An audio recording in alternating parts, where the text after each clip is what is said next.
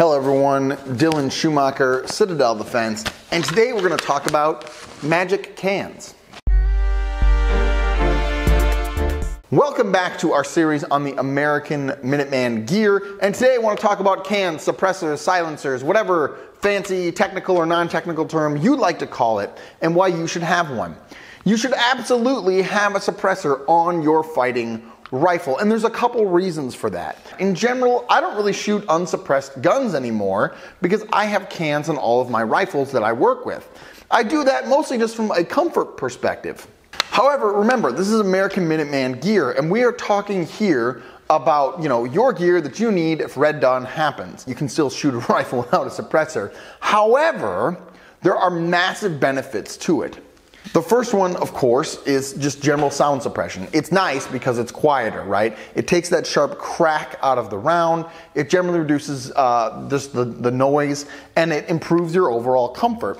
The second reason is if you are fighting in teams, and you absolutely should be, if you have all this gear, you also need some boys to run it with. And with your boys, when you are shooting in close proximity to one another, and you have a can, it is a much better shooting experience. You might think I'm exaggerating, but I can tell you right now, if you're ever in any kind of closed-in structure, or you're under an awning or whatever, and one of your boys is right next to you, like 2, 3, 4 feet away, and they're shooting, your teeth will rattle.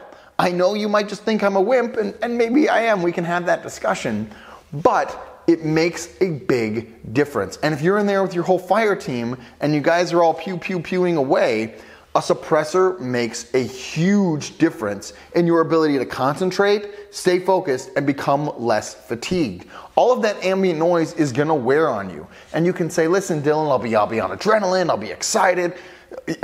You're not gonna be on adrenaline every firefight of your life, I can guarantee you. So I'm a big fan of having suppressors because they are a massive team tactical advantage. Even if we're just talking about that team maneuvering, working with your team aspect, that in and of itself is worth it. They also reduce your sound and flash signature, which again are massive things to figure out where you're being shot from. If you ask any combat veterans, figuring out where you're getting shot from is a big problem anyway, even without suppressors. When you start putting suppressors on guns, it gets very difficult to identify where those bullets are coming from.